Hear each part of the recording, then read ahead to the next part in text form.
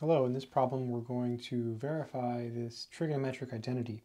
We have the sine of x plus pi, and that's equal to negative sine x. Let's go ahead and do it. So we're going to use an identity for the sine of a plus b.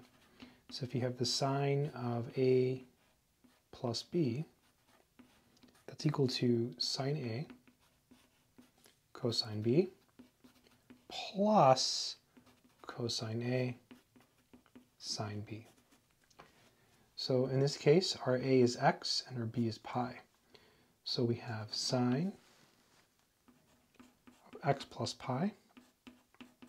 So that's sine x cosine pi plus cosine x sine pi. You basically keep the sine and then you just alternate the sine and cosine. So it's sine cosine cosine sine, sine cosine cosine sine. Cosine of pi is -1, so this is sine of x times -1 plus cosine x, and then sine of pi is 0.